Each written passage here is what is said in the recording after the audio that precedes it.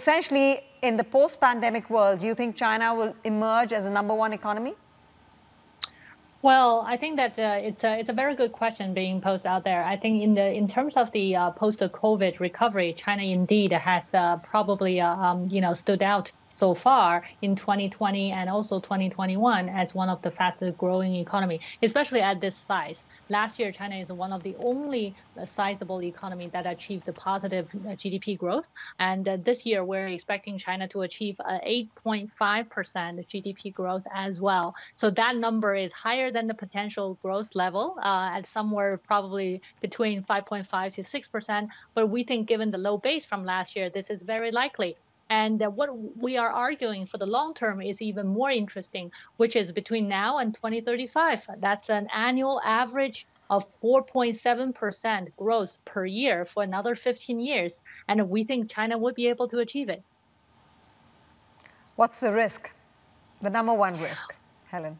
Well, the risk, well, there is more than one risk, unfortunately. Even if that China delivers all the reforms that we think that it has promised already to deliver, and it most likely will deliver, the problem is that there are many things that China cannot control by itself, right? For example, #1 is that what about the geopolitical, environment that we're going to see in the next couple of years? We have no idea.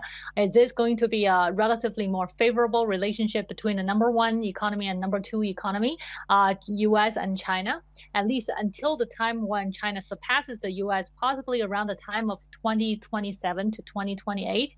Would that relationship remain sweet and peaceful? We're not so sure. And second, there are also other challenges, such as how about the environmental, commitment that China has already made, for example, on carbon neutral,